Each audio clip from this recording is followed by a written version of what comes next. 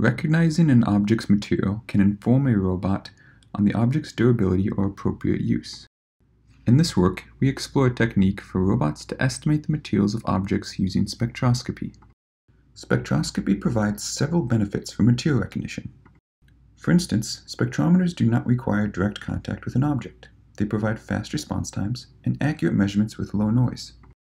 We present and analyze a dataset of 10,000 spectral measurements collected from an idealized robotic platform that interacted with 50 objects from 5 material categories. We compared 2 commercially available handheld microspectrometers for material inference. The Luskey operates over the entire visible light spectrum, whereas the ICRA senses only near-infrared wavelengths.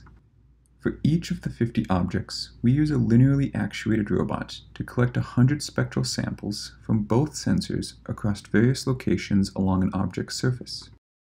These linear motions promote quick and repeatable data collection, and they allow us to characterize the achievable performance when the sensors operate in best-case scenarios. To infer material properties, we train a fully connected neural network model. The model takes as input a spectral measurement from one of the 2 spectrometers and outputs a material class label for the sensed object. Finally, we demonstrate how a PR2 mobile manipulator can leverage spectroscopy to accurately estimate the materials of everyday objects. The robot performed 10 interactions with each of the 25 household objects, including bottles, bowls, paper products, and clothing garments.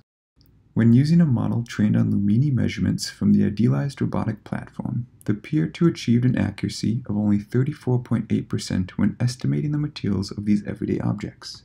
Measurements from the Luskey spectrometer are noticeably impacted by environmental lighting, especially for objects with curved surfaces such as bowls which reflect environmental light into the sensor aperture. However, with measurements from the ICRA sensor, the PR2 was able to estimate the materials of these 25 everyday objects with 81.6% accuracy. These results suggest that near-infrared spectral measurements are robust to changes in both object shapes and robotic platforms. In addition, these results remain competitive with that of many haptic sensing approaches. Through this work, we have demonstrated that spectroscopy presents a reliable and effective way for robots to infer the material properties of everyday objects found in household environments.